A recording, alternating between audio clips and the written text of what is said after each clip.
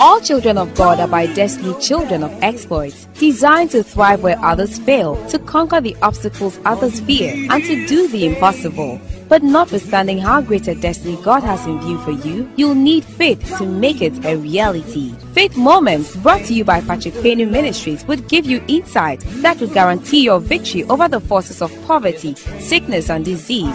It will enable you stand in the midst of opposition. And now, Reverend Patrick Quainoo. Hey, I will bless the Lord at all times, and his praise shall continually be in my mouth and in your mouth. Amen. This is the day the Lord has made. We are going to rejoice and be glad, irrespective of the circumstances or the situations that we find ourselves into. We are not going to praise God just because we have everything. We're going to praise God for what we don't have to get everything that we need. How about that? Let's have a word of prayer. Heavenly Father, we are grateful to you for this day. We are so grateful. We are so grateful for giving us another day. Another day. This is a divine selection, selecting us to be among the living and not the dead. Therefore, the living shall praise you, and we are saying thank you for this blessed new day. Holy Ghost, oh, we acknowledge you in every aspect of our lives, and thanking God for the finished work of our Lord and Savior Jesus Christ. Amen. Saturate this platform and this atmosphere with your presence, and let somebody's life come to be in the know of you, in the mighty name of Jesus. And you have, if you are breathing, shout a big amen. Amen. Allison, God bless you, my dear. Long time. Where have you been, Allison? Where have you been? Well, I'm so glad to know that you are among the selected. Good morning to you. Good morning to every one of you under the sound of my voice. Good morning, good evening, good night, and good afternoon. My dear friends in India, is evening to you there. Good evening to you, my friends in India. Those in the United States, good morning, depending on where you are. In the East Coast, it's morning, and on and on and on and on. In Africa, the place called, what is that, the West Coast of Africa, the GMT time. So it's about 2 p.m. your time. God bless you. Amen. For whatever you are doing. Hopefully, maybe it's a lunchtime over there or whatever you are doing. But I want you to know, this is Faith Moment, at a platform that brings you the understanding of God's word to inspire you, to inspire your Christian life in God, and for you to rise up, okay, to bring you out of the old teachings and that which will bring you to the clear understanding of the dispensation, the current dispensation that we are living in. And therefore, all you have to do is to invite somebody, all right, into this platform. Beloved, excuse me, this is very important. Invite somebody, share this broadcast. This is not about that. It's not about giving you prophecies. It's about bringing you to the place of understanding of who you are in Christ and all that promises God has given. And often say this: the promises have been given to you and it's yours. The timing of it is in the hands of God. So you must have that understanding. Beloved, with this understanding, you will not be struggling thinking that it is some demon and you're under a curse, and that is why things are not going for you in the pace you want to see it. God has given you the promises. You must, number one, receive the promises, and number two, understand that the timing of those promises to be activated is in the hands of God. Who gave you the promise, by the way? He did. He promised you. Are you listening? He promised you, and he has the best time to release or unleash that into your life is in his hands. So we must have an understanding. So the whole thing, put it together, is your understanding. And those who have understanding cannot be destroyed. Are you listening to me? The book of Proverbs says that wisdom will guide you, but understanding will keep you. understanding will keep you. And so let understanding keep you in all your ways, and definitely you will reach your destination. Though it doesn't matter. It don't matter who's going ahead of you. It doesn't matter how things is going.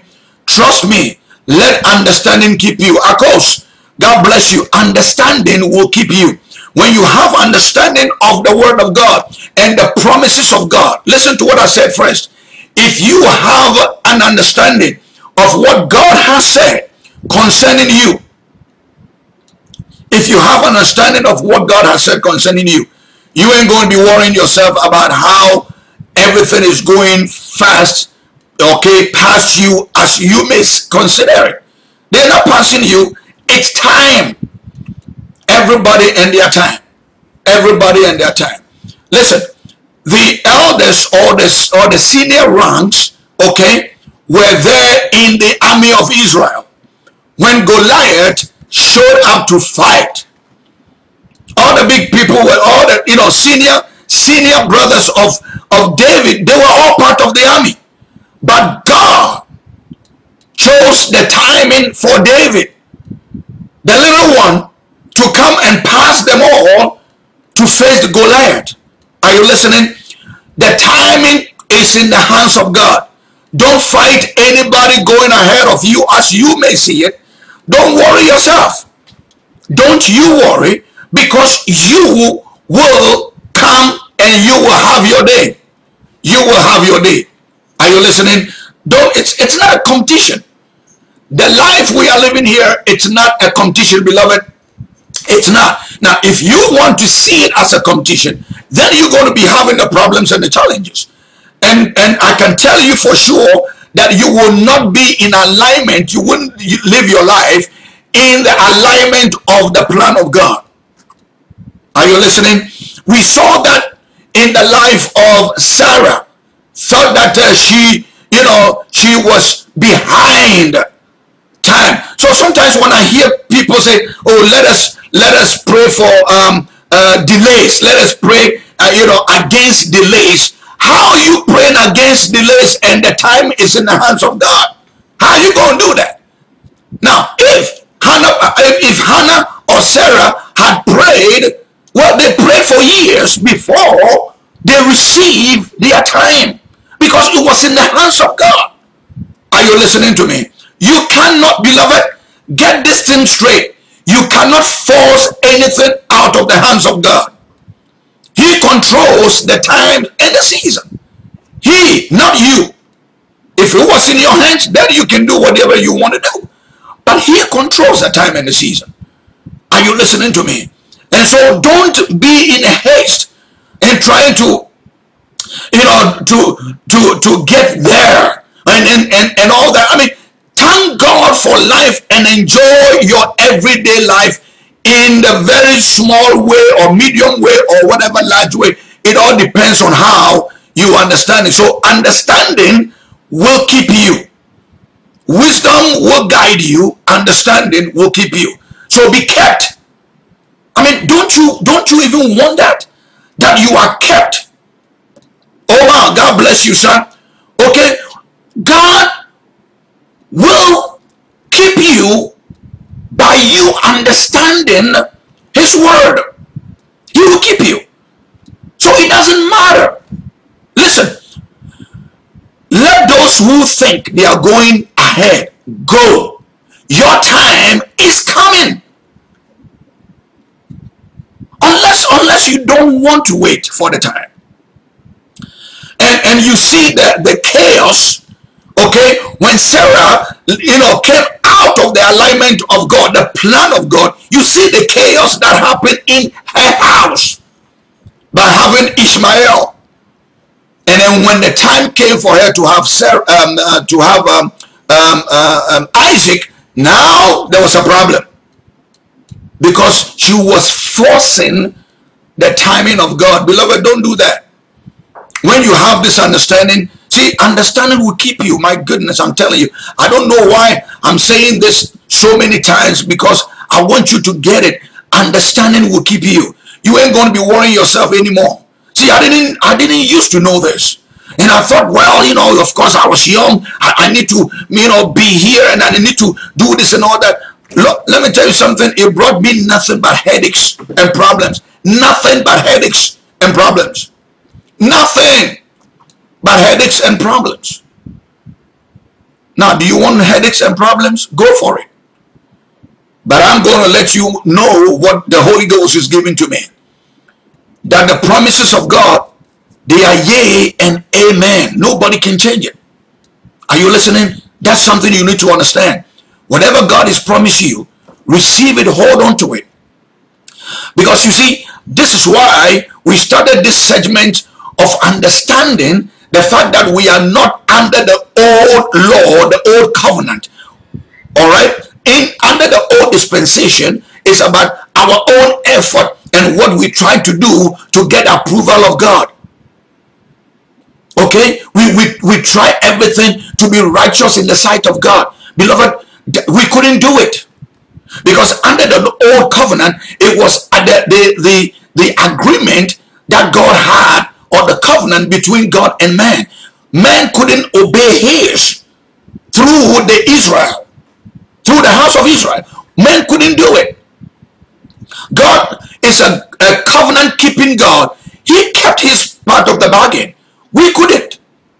But for God so loved the world that he created, didn't want to destroy it. That was so beautiful that he created man in his image and likeness. He says, okay, I'm going to give you another covenant, that this time you should be able to, do well with it and come to the banqueting table of me. And therefore, he sent his only begotten son. And watch this now. Whosoever believe on him will not perish, but have eternal and everlasting life. Now, today we want to talk about, we've been talking about the Holy Spirit and why the importance of the Holy Spirit, for you to understand who the Holy Spirit is. Many do not know nothing about the Holy Spirit. And don't be surprised that in the days of Jesus, the days of the apostles, some disciples didn't even know nothing about the Holy Spirit. And we saw that in the book of Acts chapter 19, where we see that Paul was having a communication or discussions with some disciples, the Bible says. We find out that those disciples were the disciples of John. Ask them, have you heard of the Holy Spirit? They said, no, we haven't heard about nothing. We don't know nothing about the Holy Spirit. He said, so unto who were you baptized? He said, unto John, of course. Well then, John came to baptize with water for the repentance. Now therefore, the Holy Spirit, my goodness, the one who Jesus promised. See that promise? I'm going to show you that word, promise. Promise. Jesus says, it is expedient that I leave you guys because I finished the work that you guys couldn't do in the old dispensation or the old covenant. I came to fulfill it for you. In Matthew chapter 5 verse 17, Jesus says, I didn't come to do away, I didn't come to destroy the old covenant. No, the old covenant only showed you your sinful nature, for which you couldn't help yourself. So I came to fulfill all that you were supposed to do that you couldn't do, because no man was able to obey and fulfill that old covenant. Just take, it was 613 or so, commandments. Just take only even the 10. You couldn't. So I came to do that for you. Jesus said that, and he did. We saw all that he went through, and nailed it all, took it all to the cross and nailed it there. Went to be buried, visited those down there, preached the gospel to them according to the word. Even those who were in hell, came out on the third day, was resurrected by the Holy Ghost. And the same spirit that lifted Christ from the dead, the Bible says that he dwells in our mortal bodies now. But there's a promise that, Jesus gave before all this happened. He says, when I leave, I will send you the comforter. I will pray my Father in heaven to send you the helper, another helper. And beloved, we see this helper arrive. Jesus told the disciples don't do anything. I'm going to leave, but don't go out talking about me until you have been empowered. You have received the power from the Holy Spirit. Hallelujah. Until you have received that authority. Until you have received that authority. Beloved, I don't know about today, but if you don't receive that authority, if you have not received that authority, don't even think of going to try to preach the gospel. I'm telling you this. Because if it didn't happen for those young boys then, who thought that they could go in the image and in the likeness of what they saw, the disciples do and all that, to go and cast out some demons. Well, listen to what happened to them. They were beaten by those demons. Why? Because they were not empowered. Are you listening to me? So that's the difference here. We're going to be talking about the Holy Spirit and how he's here with us now. Okay, I'm releasing, I'm presenting him to you who do not know him. You got to know that the Holy Spirit is here with you, and you have to welcome him and accept him into your life. Hallelujah. Jesus says that he will be with you and in you. Okay, go with me to the book of John. See, John, we see that Jesus is now telling the disciples that he's going to be leaving. Okay, it's important that he leaves. They know where he's going. Of course, they were dialoguing with him, communicating back and forth with him. We don't know where you are going, blah, blah, blah, and all that. Even though he has, sometimes you wonder, these disciples, were they really seeing what was happening? Did they really understand the ministry of Jesus? And it's so interesting. Take your time and read the book of John, the 14th chapter. It's very interesting. Hey, Pastor, sorry. Good evening to you in India. All right? It's very interesting. Take your time and read chapter 14 of John. Okay? But this is the area where in his, communication with the disciples as to where he's going, they know, they claim they don't know, and all that. This very interesting area, I want to bring it out to you, and then we will get into the activation of the Holy Spirit and how he's here with us, okay, and how powerfully he's working things out for us. Okay, so go with me to John the 14th chapter. Stephen, God bless you, son. John the 14th chapter. Again, please take your time and read from chapter 1. But I want to, for the sake of time, I just want to give you give you a little juice of where I'm going with the segment of Faith Moment today. All right, we're talking about the Holy Spirit, who is the personality you need to understand that he's here, and you need to have him in your life. Let's look at verse 12. Let's read from verse 12. Victor, God bless you, Victor. Please do me a favor. Share this broadcast. Share this broadcast right now to your friends on Twitter, to your friends on Periscope, to your friends on the YouTube, to your friends on Facebook. Share it right now to everyone. Let them hear the word. Okay, let them hear the word, because you have believed the word and you must share the word. So we are spreading the gospel together. Let's do it right now. All right, verse 12 of John chapter 14, verse 12. Most assuredly, Jesus is speaking to them. I said to you, he who believes in me, the works that I do, he will do also. The greater works than these, that individual will do, because I go to my Father. I go. Jesus says, I go to my Father. Kojo, now you have become a Croatian. Well, God bless you. Croatia is a very beautiful, beautiful country. I love my people over there. Boris, you are in Croatia. Come on, let me hear you, Boris. But Kojo, you just be where you were born into, all right? Stay there. You are not Kojovic. Don't even try. God bless you anyway. God bless you.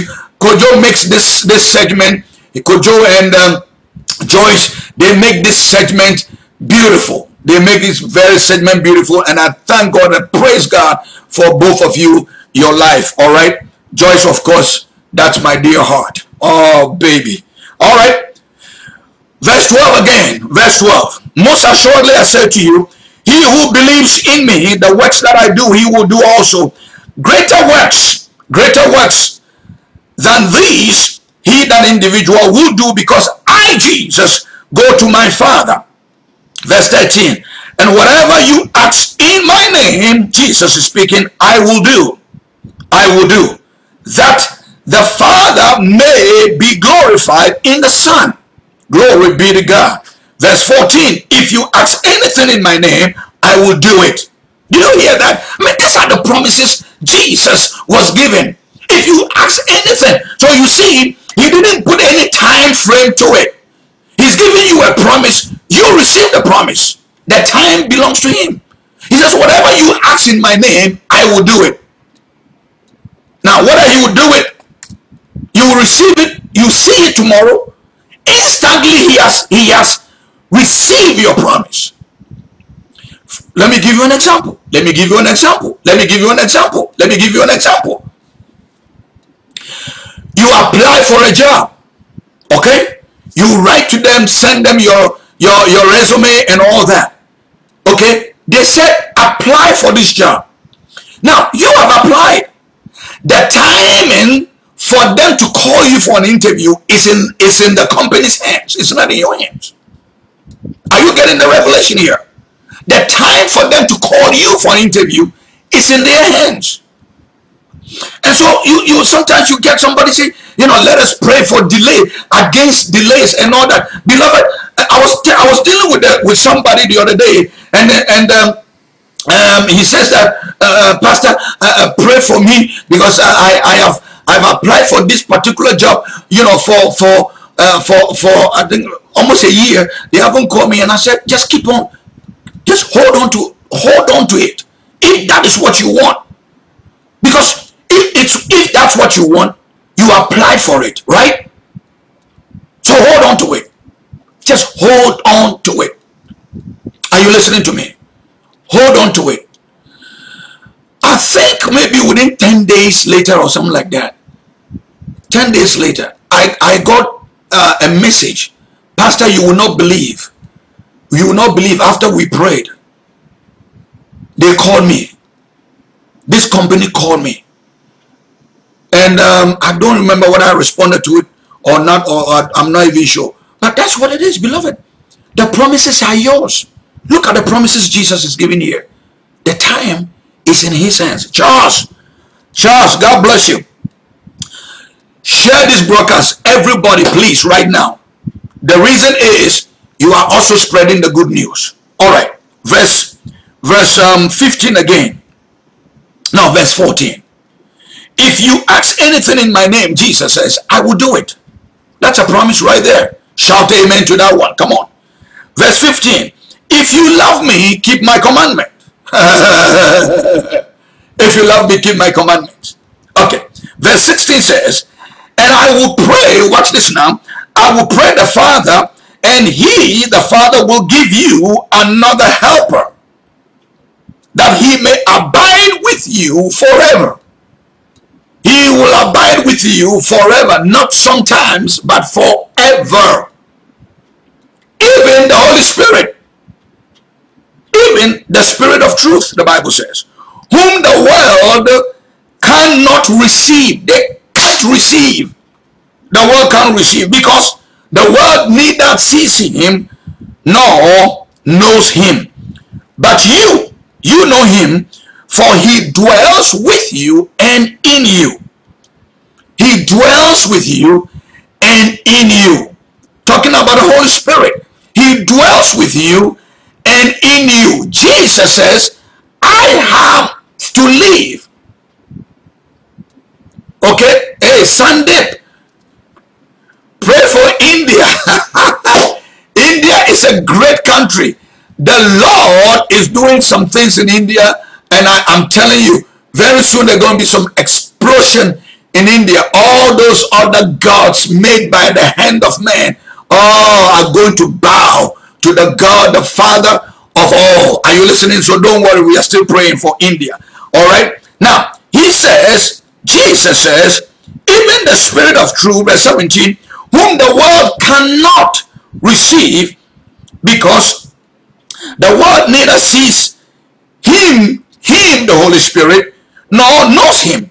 But you know him, for he dwells with you and will be in you. So this is the promise that Jesus gave, okay, even to the disciples, because this is, if you read from verse 1 of chapter 14 of John, you see that this is a dialogue between Jesus and the disciples. Are you listening to me? So now he says he will be with you. Now go with me now, okay, to the book of Acts. Let's see something here very interesting. Very interesting. So now the Holy Spirit is come. We want to see how the Holy Spirit is here, because Jesus, remember, he promised, he has promised, okay, that the Holy Spirit will be with you. Okay, now look at Acts chapter 1. Acts chapter 1 verse 1. Let's read from verse 1. Just follow me, beloved. Write these things down, follow it accordingly. You will now come to the place of understanding of where you are and where the Holy Spirit is with you. Watch this. Now, verse 1. The former account I made, okay, this is Paul speaking here now. O Theophilus, of all that Jesus began both to do and teach. Theophilus, I want you to, all that Jesus began to do and teach. Verse 2, until the day in which he was taken up. Remember, Jesus told the disciples he has to go. He was taken up after he, through the Holy Spirit, through who? The Holy Spirit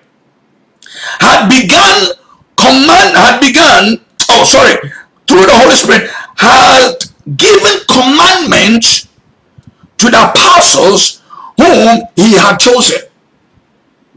He gave this command. We are going to see the command. We are going to see it. Listen to this. Verse 3. To whom he also presented himself alive after his suffering. Jesus was talking about Jesus now. By many infallible proofs, being seen by them during 40 days, and speaking of the things pertaining to the kingdom of God. Now this was Jesus after he was resurrected, was seen.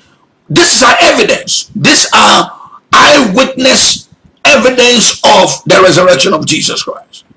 Are you listening? Now, verse 4 says, and being assembled together with them, Jesus with the disciples, he commanded them not to depart from Jerusalem, but to wait.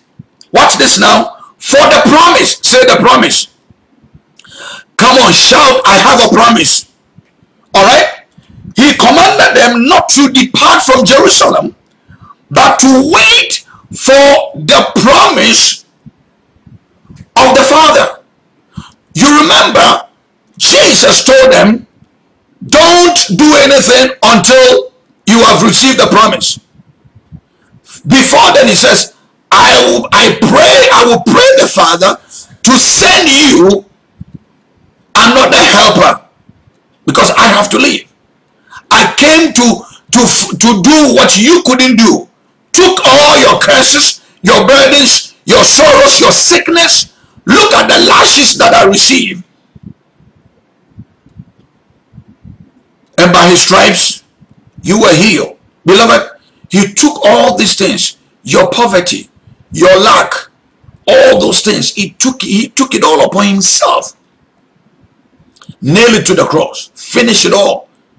Out there on the cross, he screamed out and says, it is finished. It is done. I've come to do what they couldn't do.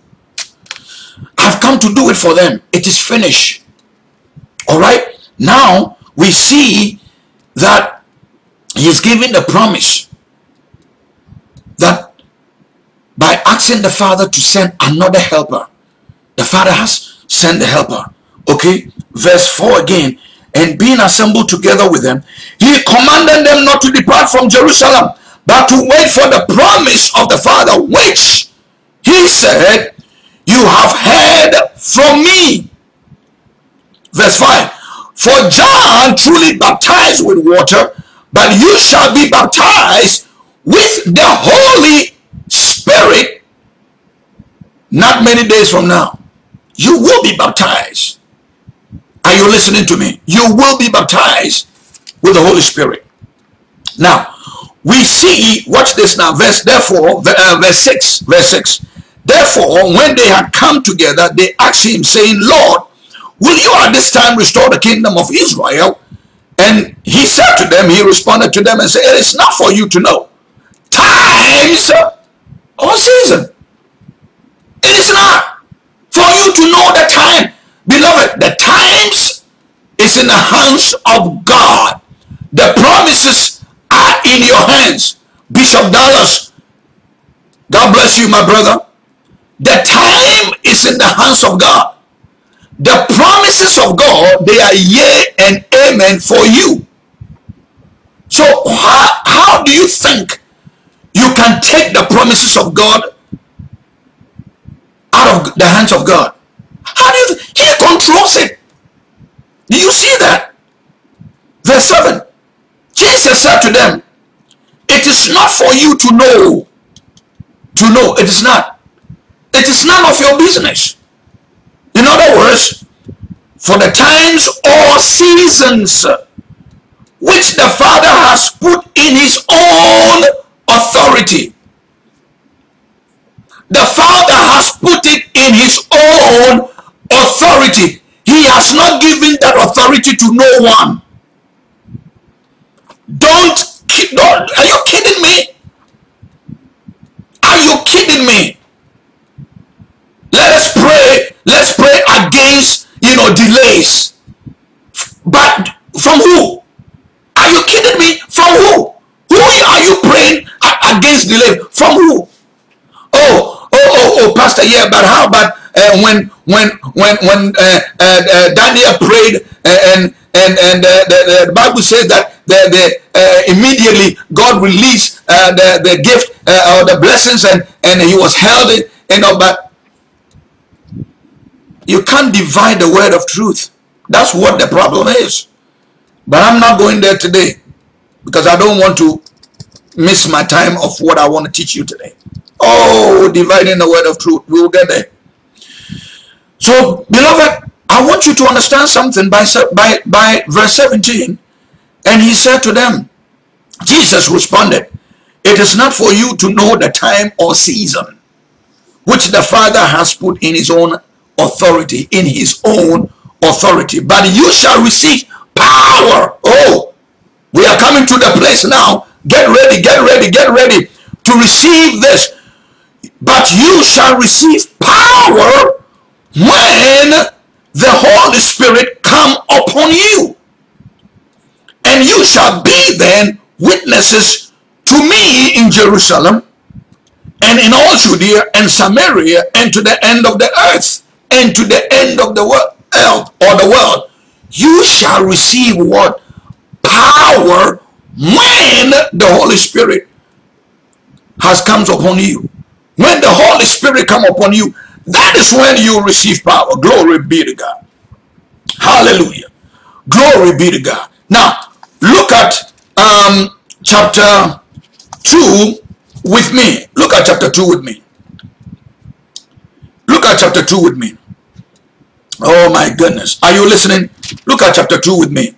Chapter 2 of the same book of Acts. Remember, they were told to wait, right? Okay, chapter 2. Look at this. Now, when the day of verse 1, when the day of Pentecost had fully come, they were all with one accord in one place. They all were together in one place. And suddenly, there came a sound from heaven as of a rushing mighty wind, and it pleased the whole house where they were sitting. Then there appeared on them divided tongues of fire, and one sat upon each other, all right, on each one of them. And they were all filled with the Holy Spirit and began to speak with other tongues as the Spirit gave them utterance. Remember, They have to wait until the Holy Ghost, the Holy Spirit, come upon them. Then they will receive power. So here we see that the Holy Spirit came and gave them utterance, gave them authority, gave them power to speak, with other tongues, and as the Spirit gave them utterance. Verse 5. Now there were many people sitting there, there were people in Jerusalem, Jews, devout men from every nation under the earth. And when this sound occurred, the multitude came together and they were confused because they heard them speak in his own language. Verse 7. Then they were all amazed and marveled, saying to one another, look at, are not all these who speak Galileans? And how is it that we hear each in our own language in which we were born? Okay. Now, when they said all these things and they were, mocking at them and laughing, and it's like, whoa, these people may have, because see, when you speak the language of the Holy Spirit, okay, somebody who is not in the Spirit cannot understand that. First of all, remember, the scripture tells you and I that the world does not know the Holy Spirit. Now, how can they even know or understand his language? The world don't know him. So they were laughing. Some of them say, look at verse 13. Others were mocking at them speaking, hearing them speaking in tongues, language that they don't understand. And they are all full. They said to them, they were laughing at them, and they said that they are full of new wine.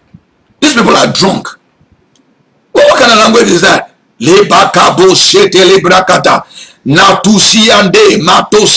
Does it make any sense? No. It doesn't make any sense to the world, those who don't know the Holy Spirit. Are you listening to me? Now, Peter then, who was part of them, spoke in tongues, now has received the Holy Spirit,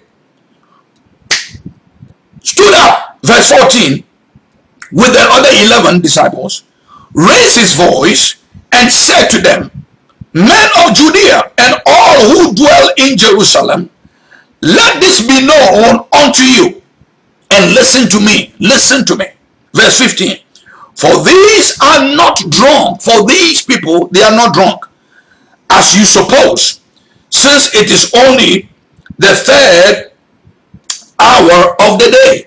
It's the third hour is about 9 a.m. in the morning. Yeah, God bless you. Nana, yeah, God bless you. Okay, how can somebody be drunk? I mean, unless they are professionally alcoholics. These people cannot be drunk. The third hour, that's about 9 a.m. in the morning. No, they are not drunk. But let me tell you something that you don't know. Because number one, you don't know the Holy Spirit.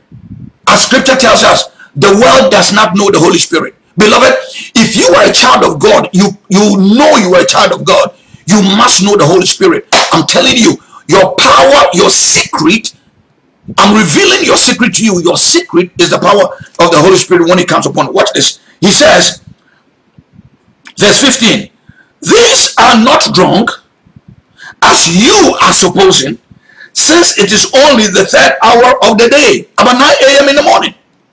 But this is what was spoken by the prophet Joel, verse 17, that it shall come to pass in the last days, says God. God said it, that I will pour out my spirit on all flesh.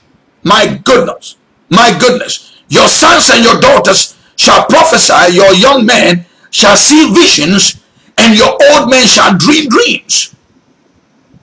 And on my men servants and on my maid servants I will pour out my spirit in those days, and they shall prophesy. And they shall prophesy. So what you hear them saying, what you hear them speaking, they are not drunk. They are filled with the Holy Spirit. The Holy Spirit has come to fill them. Are you listening to me? Beloved, I mean, it's so powerful, as we're going to see going to show you some scriptures here. It's so powerful. Listen, Let me just announce this to you. Your progress, your success, your fulfillment, your joy, your healing, your strength, put it all together. Anything you can think of is in the Holy Spirit. Unless you are of the world and you don't know him. But if you are of God, you should know the Holy Spirit. Are you listening to me? You should know the Holy Spirit. Why? Because he is at work. Jesus says, I am leaving, I have to leave. But I pray the Father to send you another helper. And this is a promise that we have received. And as we see it here, in this new dispensation, now you realize, hey Bronxy, God bless you. You realize the Holy Spirit is appearing in this new dispensation. Are you listening to me? On these people now, watch this. Now, if you come to chapter 19 of Acts, okay, let me show you something. Chapter 19 of Acts. Go with me. Let me show you something real quick. We'll come back to verse chapter 2. 19 of Acts. As I've been sharing this. Now, why, Pastor, why you keep repeating this? Well, faith comes by hearing and hearing and hearing and hearing and hearing the word of God. You may have missed the hearing of the word of God yesterday. And now today you are here. So I'm going to repeat myself for you to get it. Now, the Holy Spirit, if you are a child of God and don't know the Holy Spirit, your empowerment, your power to succeed, your power to break through is in the Holy Spirit. So if you don't know the Holy Spirit, there's a secret that is waiting for you that you don't know. Oh, beloved, this is the place where the devil that you so pray, so give so much attention to, takes advantage of you.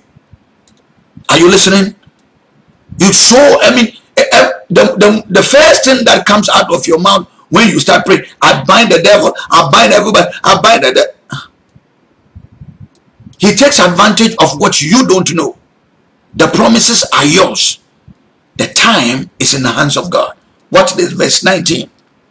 Chapter 19. And it happens while Apollos was at Corinth that Paul, watch this now, Paul was passing through the upper regions of Corinth and came to Ephesus, and finding there some disciples, he asked them, do you receive, or have you received the Holy Spirit? Since you believe, have you received? And they said to him, we have not even heard about the Holy Spirit. Look at it, verse 2. The disciples says, we haven't heard about the Holy Spirit. And then he said to them, so therefore, if you have not, into what then were you baptized? Into who or what then were you baptized? So they said to Paul, into John, we were baptized by John, into John's baptism. Verse 4, then Paul said to them, well, indeed it's true, John baptized you with a baptism of repentance through water, saying to everybody that they should believe, okay, while she was baptized, they said they should believe on him who was coming after he, John, Jesus Christ. Look at verse 4 is there. Okay? And when they heard this in verse 5, when Paul said this to them, the Bible says that then they allowed themselves to be baptized in the name of the Lord Jesus. Because they first believe. Now you remember that John the Baptist was the forerunner of Jesus. John the Baptist was 6 months older than Jesus. They were cousins. Okay, so John came to prepare the way, the Bible says, for Jesus ministry. Okay, so John told everybody that I'm baptizing you with water, but whoever is coming after me, he will baptize you with the Holy Spirit. Now, what is verse 5? So when they heard this, they allowed themselves to be baptized in the name of the Lord Jesus. And then Paul laid his hands on them, and then the Holy Spirit came upon them. The Holy Spirit came upon them. Watch this now. As it happens in the life of the those in the day of Pentecost, it happens to these people again. Also here, watch this. The Holy Spirit came upon them when Paul laid his hand on these disciples, and they spoke with tongues and they prophesied. Remember, when the Holy Spirit had come upon them, they began to speak in tongues and prophesy, and people around them, the world who don't know the Holy Spirit, were laughing at these people and making mockery of them and laughing and making jokes of them and said, these people are drunk. And then Peter got up and says, they are not drunk. We are not drunk. Not at this early hours of the day, 9 a.m. in the morning. How do we get drunk? Do we look like professional drinkers? No. This is what was prophesied by God. That is through the prophet Joel. That is going to happen in the days that you people, you don't know. Are you listening to me? So now that the Holy Spirit has come to empower them, look at what is happening. Kumari, God bless you. Kumari, God bless you. Look after this. Now look at what is happening after the Holy Spirit has come upon you. Kumari and Madhu, hey, husband and wife, you flow together. I love this. The husband came and then the wife is coming. Madhu, the wife came and the husband is coming. Madhu, God bless you as well. Praise the Lord to you. All right, now look at chapter 3 of Acts. Something is beginning to happen here. Exciting. Watch this now. Now Peter, the same Peter and John went up together to the temple at the hour of prayer, the ninth hour. The ninth hour. Okay, the first time when we saw this, that they were laughing at them. Okay, that they were laughing that they were drunk and all these things here. Okay, this was what, the third hour. The third hour, that was about 9 in the morning. Now here, after that incident, watch this now. Peter and John went together to the temple at the ninth hour. From the third now to the ninth hour. Okay, to pray. To pray. Verse 2. And a certain man from his mother's womb was carried, whom they laid daily at the gate of the temple, which is called Beautiful, to ask for money or alms from those who entered the temple. Who, this guy, seeing Peter and John about to go into the temple, he asked them for money. And fixing his eyes on Peter and John, he looked at, and Peter said to the guy, look at us, look at us. So the guy gave his attention, expecting to receive something from Peter and John, as always. Then Peter said to the guy, to this guy, he says, silver and gold I do not have, but what I have I give you. In the name of the Lord Jesus Christ, in the name of Jesus Christ of Nazareth, rise up and walk. Rise up and walk. This was a guy who is lame.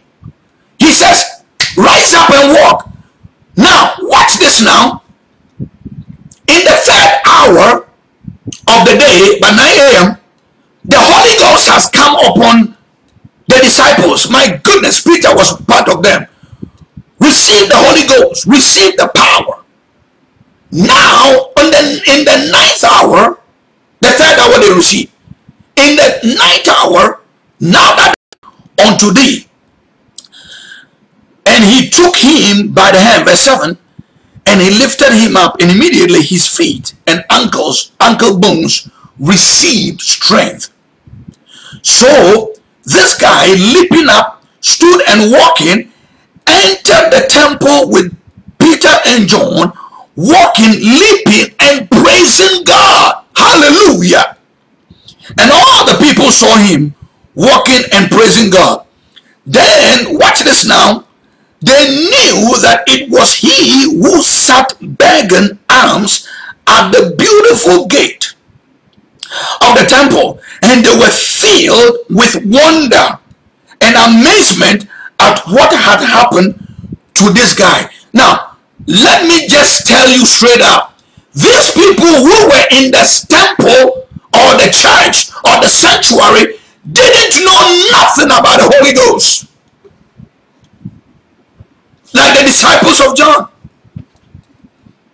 So, beloved, the Holy Spirit is somebody you must know.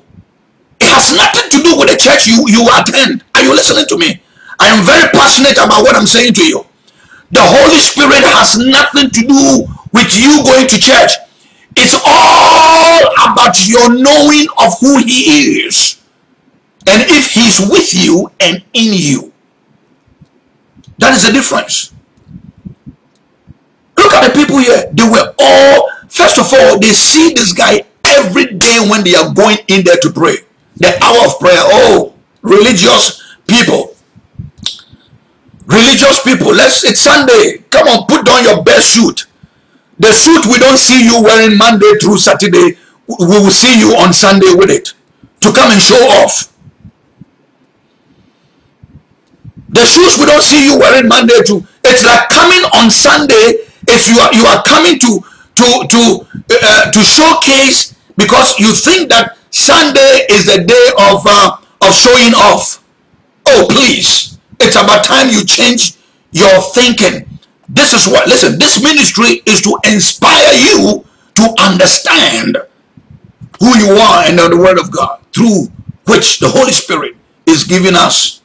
Don't tell me I got to wear a suit only on Sunday. Listen, you see the way I'm looking here? I go to church the same way. If I have to sit here, and preach to you or teach you in a suit, Monday, Tuesday, Wednesday, you also see me the same way. I don't need to show you off on Sunday. These people, they at the time of prayer, why were they surprised? Why were they surprised of what God has done? And right in the front of God's house, right at the entrance of God's house, something took place. And this guy was following Peter and John, praising God into the house of God. And those who were there were all amazed, Bible says. Watch this now. Watch this. Verse 8. And all the people saw him walking and praising God. Verse 10. Then they knew that it was he, the guy, who sat begging alms at the beautiful gate of the temple, and they were filled with wonder and amazement at what had happened to him. Verse 11. Now as the lame man who was healed held on to Peter and John, all the people ran together to them in the porch, which is called Solomon's, greatly amazed. They were greatly amazed. So when Peter saw them, watch this now, when Peter saw them, he responded to the people, men of Israel, why do you marvel at this? Or why look so intently at us, as though by our own power or godliness we had made this man walk? Are you getting this? Verse 13.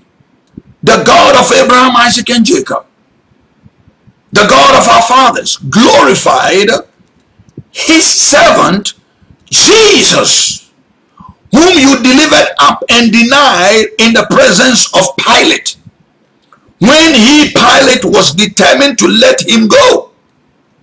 But you denied the Holy One and the just, and asked for a murderer to be granted to you instead of him, and killed the prince. You killed the Prince of Life, whom God raised from the dead, of which we are witnesses. And his name, through, underline this word, faith. See, listen, you got to activate your most holy faith. I'm telling you, in the Holy Ghost. You got to activate your most holy faith in the Holy Ghost, in the Holy Spirit. Verse 16. And his name, through faith in his name, has made this man strong, whom you see and know. Yes, yes, the faith which comes through him has given this man this perfect soundness in the presence of you all. Yet now, brethren, I say to you, I know that you did it in ignorance, as did also your rulers. What you did concerning Jesus, you did it in ignorance. You didn't know him. Okay? You didn't know him. Now, for the sake of time, go quickly with me, read the rest of it. Come to chapter 4. Come to chapter 4 of Acts. Now, as they spoke to the people, the priests, as Peter and John was talking to these people, the priests, okay, first of all, these are church folks and other people as well.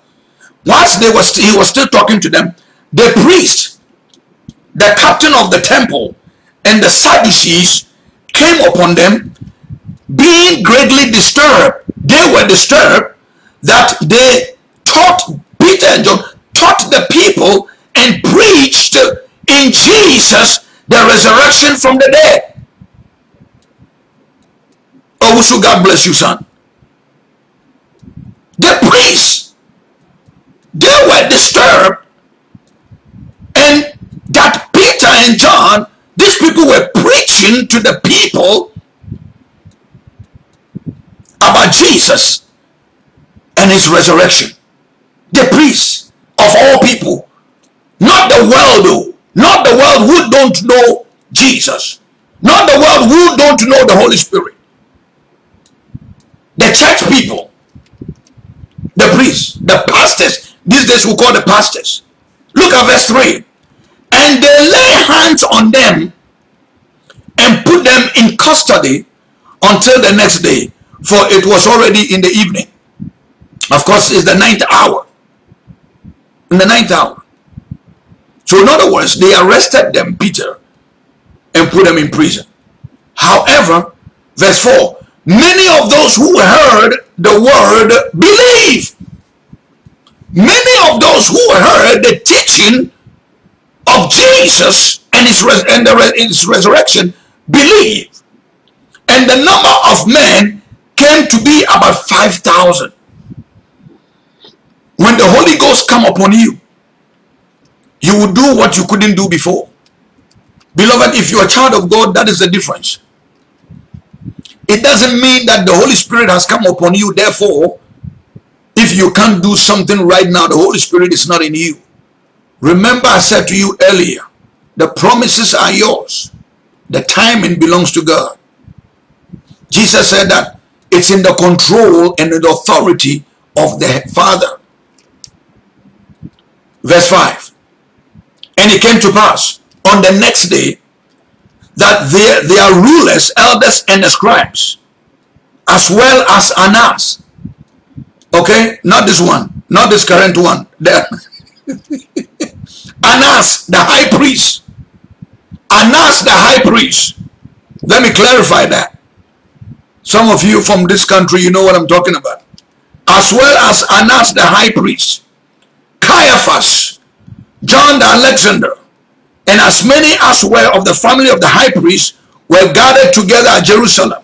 And when they had set them in the midst, they asked them, by what power or by what name have you done this? Then Peter, watch this now. This is very important, beloved. Today's segment is showcasing the power of the Holy Spirit. Watch this now. Verse 8. Then Peter, filled with the Holy Spirit, said to them, rulers of the people and elders of Israel, if we did this, if we this day are judged for a good deed done to the helpless man, by what means he has been made well, let it be known to you all and to all the people of Israel that by the name of Jesus Christ of Nazareth, whom you crucified, whom God raised from the dead, by him this man stands here before you whole, before all of you. This is the stone which was rejected by you builders, which has become the chief cornerstone. Verse 12. Nor is there salvation in any other, for there's no other name under heaven given among men by which we must be saved. By which we must be saved. In other words, there's no any other name by which we must be saved. Watch this. This is very powerful. I know my time is gone, but I'm going to give you some extra grace. Watch this now. Extra dose. Verse 13. Now when they saw the boldness of Peter and John, watch this, and perceived that they were uneducated and untrained men as themselves, they marveled, and they realized that they had been with Jesus. Do you see what differentiates you from anybody else? When the Holy Ghost come upon you, listen, there's nothing called fear. When the Holy Ghost come upon you, just see yourself. Okay, of course you can't do the work of the Holy Spirit, but when the Holy Ghost come, things change. Are you getting the revelation here? They realize that these people were not educated. Beloved, it doesn't take education. Remember, Peter was a fisherman. He ain't been to no school. Peter ain't been to no school. He's just a fisherman. All he knows is fish. Catching fish. Are you listening? Catching fish. But they were this educated, so-called educated priests or preachers or pastors, okay, with their long regalias and long sermons and all these big words and all this thing. They realized that whoa, wait a minute, there's something going on here. Wait a minute, these people are not educated. So how are they able to even do this? Because you see, to them, miracles must happen through them only. Beloved, you need to get the Holy Spirit. Are you listening to me? This has nothing to do with you want to be a follower and not receive the promises of God for you. Go ahead. Go ahead.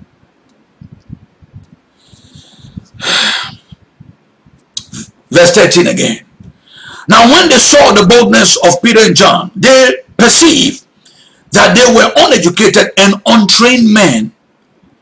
They marveled, and they realized that they had been with Jesus. And seeing the man who had been healed standing with them, they could say nothing against it. They can't say anything. But when they had commanded them to go aside out of the council, they conferred among themselves. Now they asked Peter and John and this layman to stand outside. They took counsel by themselves, saying, what shall we do to these men? For indeed that a notable, watch this now, a notable miracle has been done through them is evident to all who dwell in Jerusalem, and we cannot deny it. But so that it spreads no further among the people, let us seriously threaten them, that from now on they speak to no man in this name. And they call them back and commanded them not to speak at all, nor teach in the name of Jesus.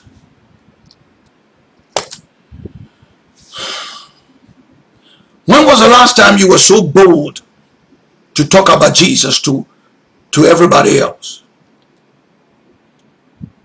The Holy Spirit, beloved, he will do a thing in you if he dwells in you.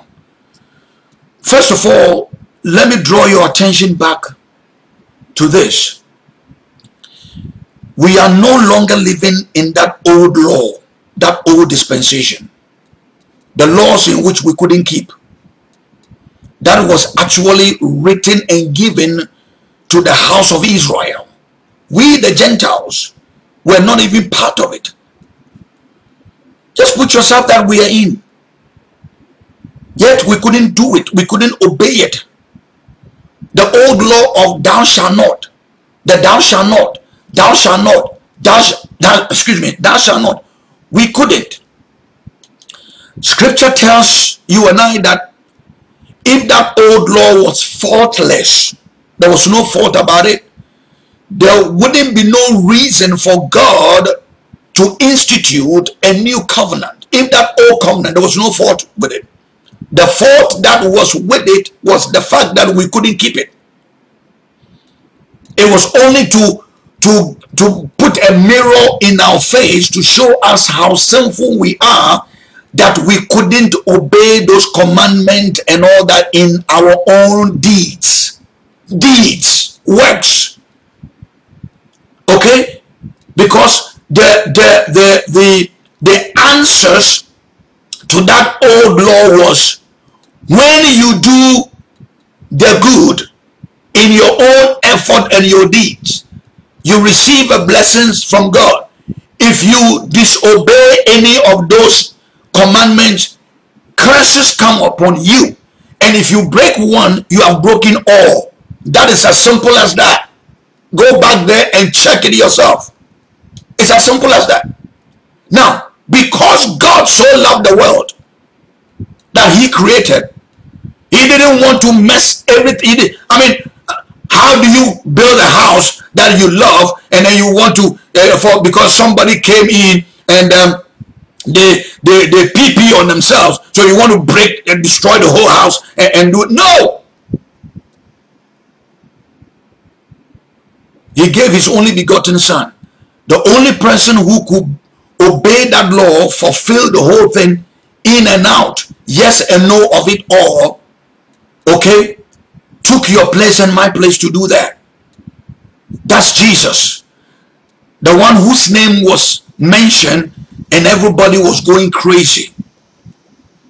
And you see what the preachers were telling Peter and John: don't ever go out there and teach in this name anymore. They were afraid of the name.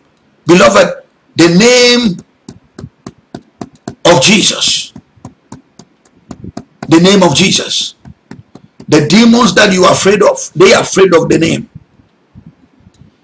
They are afraid of the name of Jesus. Don't look in my eyes. You see how serious I am? They are afraid. Why are you afraid of who is afraid of you? Why are you afraid of who is afraid of you and that which you carry, unless you don't know what you have? Paul says in 2 Corinthians chapter 13 verse 5, he says, examine yourself and see, don't you know that Jesus lives in you? Unless you don't know, unless you don't know, you are disqualified. My time is up. But beloved, the Holy Spirit, when it comes upon you, as we see, Peter couldn't do all these things, but when the Holy Spirit has come upon him, 5,000 people even believe in the name of Jesus. And then he was arrested. And because of the lateness of that day, the 9th hour, they were put in there, and the next day they brought them before, all the priests and all those, so-called priests and all this so-called religious, holier thou kind of self people. And find them in whose capacity were they doing this. as simple as ABC. They told them, Peter and them told them, the Jesus whom you crucified and God raised him from the dead, he has left and sent us the Holy Spirit. Ha! The Holy Spirit has come. You see, my boldness is from the Holy Ghost. You see, the authority in which this man is healed is by the Holy Spirit. It is not by our own works and our own deeds. We don't have nothing. And indeed, you people yourself, you know that we have not even been to school. We are not educated and we are not trained. We have not been trained like you people to be religious. Oh, thank you, Holy Spirit. We have not been trained to be religious like you. Beloved, this is why I say this. When you train a child to be religious, you create a clever devil. Oh, I'm going to post this today. When you train a child to be religious, you create a clever devil.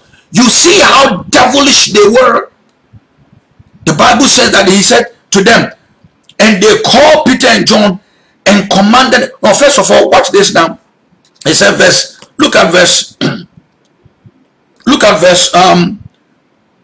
17.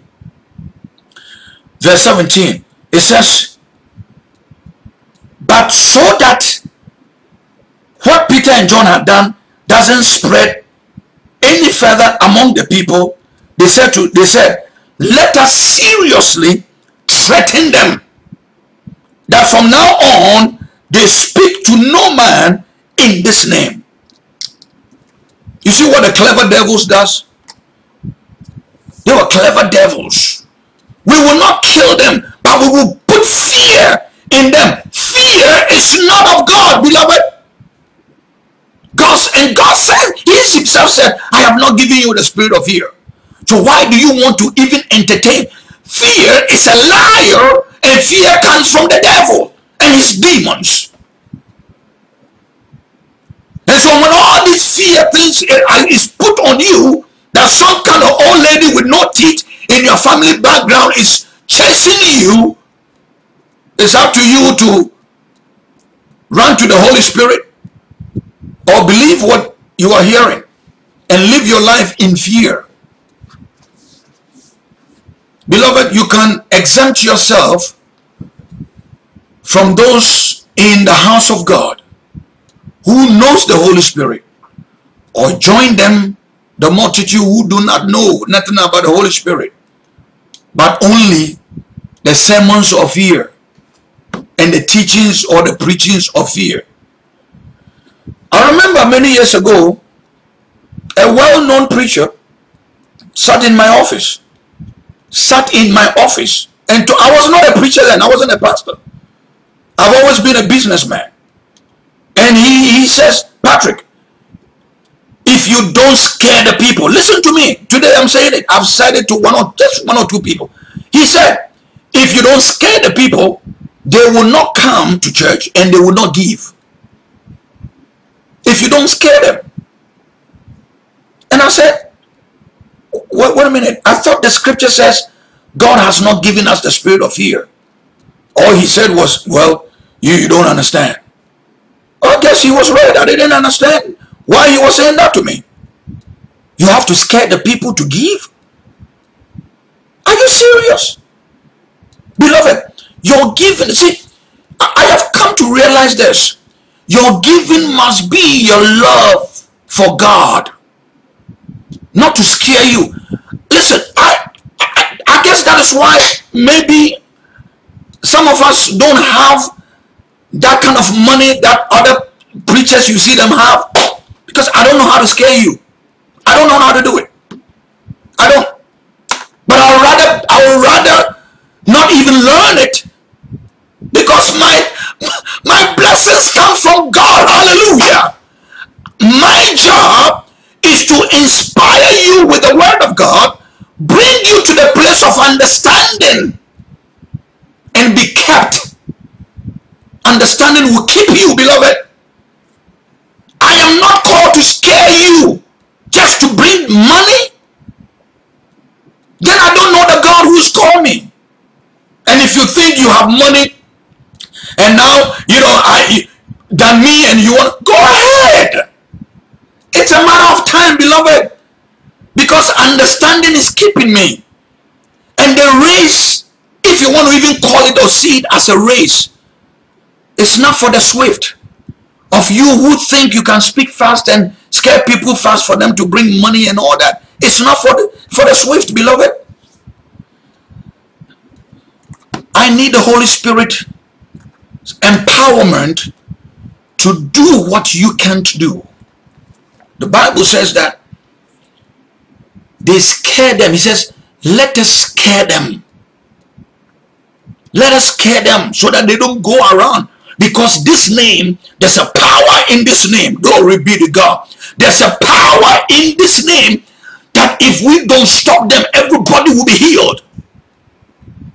If we don't stop them, because look at this, 5,000 people have given their lives to Jesus. Bible says that 5,000 people believe. When Peter spoke, 5,000 believe. They believe. 5,000. Beloved, they didn't go. Peter and John didn't go to no shrine, no demon, no house of any filthy, image god to get any ammunition or any spirit to preach the gospel. They stood there by the boldness that came upon them as a result of the Holy Spirit. That is the difference. Tomorrow, God willing, my time is gone. I'll show you somebody who wanted to buy the Holy Spirit. he saw the power of the Holy Spirit and he wanted to buy it. He thought it was for sale. It's not about all money. Money is good. I need some. Oh yes, but beloved, I'm going to be twisting your hands and all that. If you believe that this platform, this ministry has been a blessing to you and you want to financially support for us to expand, as right now, I've been telling you, we need this particular instrument, equipment, to be able to put other windows on there for you, so that you'll be able to see other things whilst I'm bringing you the word of God. Alright, if you want to do that, support us. It costs, the price for it is $2,500, $2,500. Support us to do it, to get it. That's it. I'm not asking you to bring me money so that I can go on vacation. If you want to bless this ministry, you want to bless me personally, God bless you for that. But I want you to do it because you love God. You are giving it to God. First of all, I want you to understand that your giving to God must be because you love him, not because somebody has to force you or slap you on the face with some level of fear or some message of fear that if you don't, God will not. Who said that? That was the old covenant. That was the old dispensation. You do and then God does. If you don't do, God doesn't. That was the old dispensation. But we are living. Jesus has come to fulfill what we couldn't do. And we are now he has brought us into this new covenant. And in this new covenant is about you believing and receiving what Jesus has done for your life. And then allow the Holy Spirit to take over. That's it. And so if you don't know Jesus, if you don't know him, you must know him now, right now. You must. That would be the, listen, this is the best decision you've ever made in your life, by accepting Jesus as your Lord and Savior. So let me pray with you right now if you want to receive him. And if you maybe be going to church all this while and you didn't even know, now that I have exposed the Holy Spirit, the Holy Spirit, then you must remember, people were in the temple and they were marveled to see what has taken place in the life of this guy who they always see when they are going to church. They always see him, but they never help the guy, other than just throw some coins. Just throw some coins. I don't believe anybody gave to the guy what really cost them.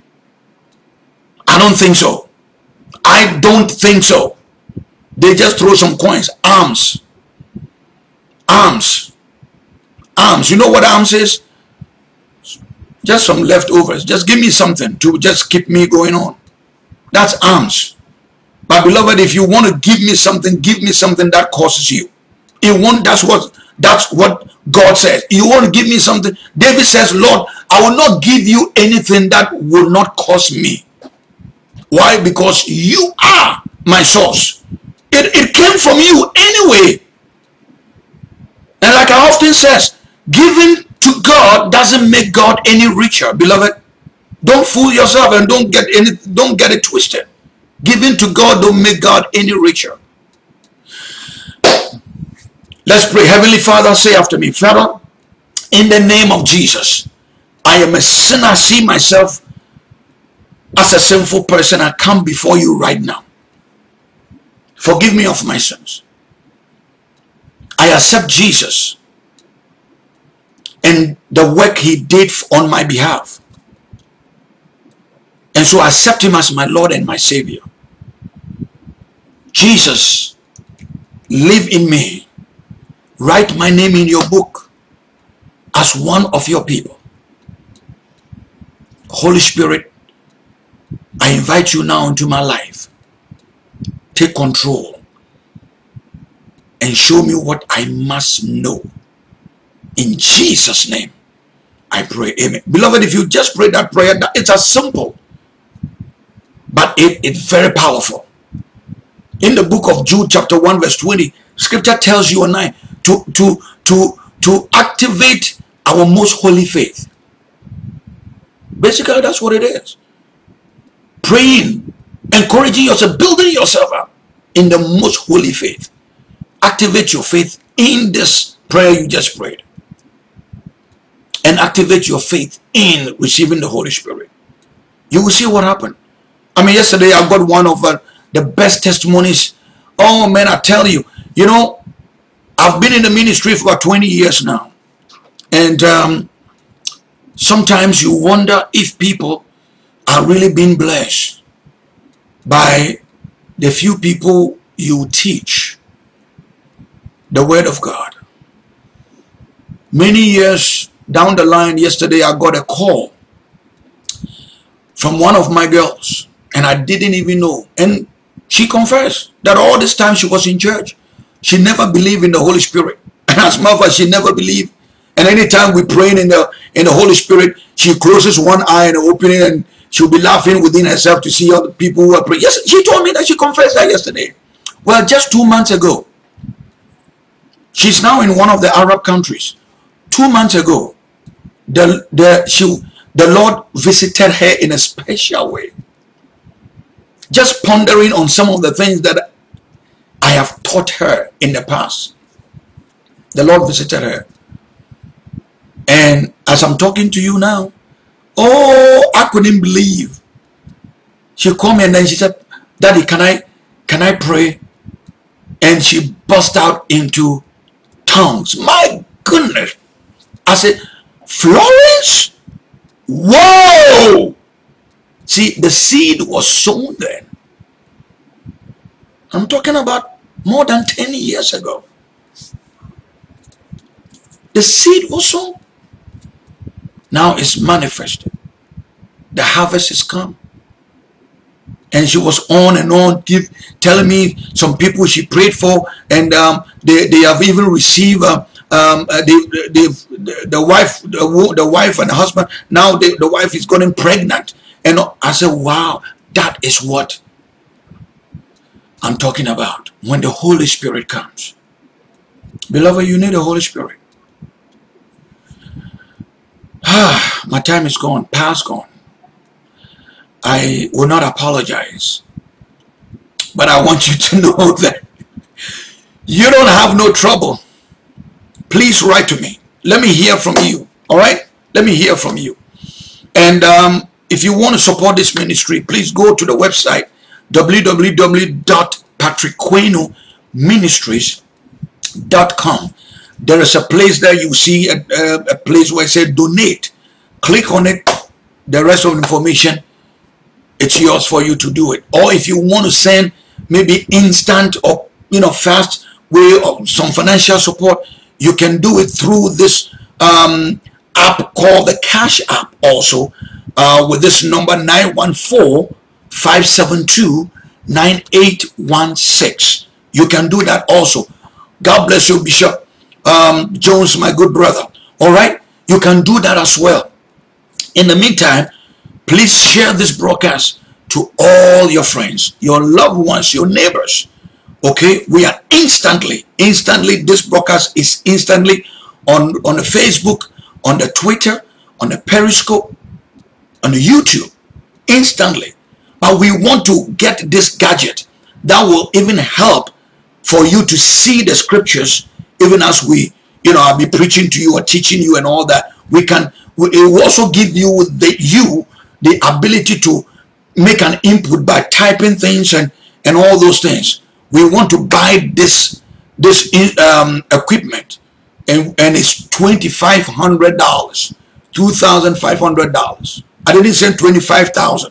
If you want to send $25,000, God bless you. There are other areas of this ministry that we can utilize your financial contribution. Yes, normally I didn't say this, but somebody asked, do you receive financial contribution? I say yes. And beloved, it's tax deductible. This ministry is 501c3. All right, it's tax deductible, and so you can give your financial contribution, and it will be a blessing to you. It's a good soil to sow in, and I know you've been blessed, even as we bring you Faith Moments this and every morning, Monday through Friday, from 10 a.m. Eastern Standard Time, 9 Central, 2 p.m. GMT, and wherever else you are looking at your time. God bless you till I hear from you. Same time tomorrow. I want you to know you don't have no trouble. All you need is your faith in God. And in all that getting, get understanding. God bless you.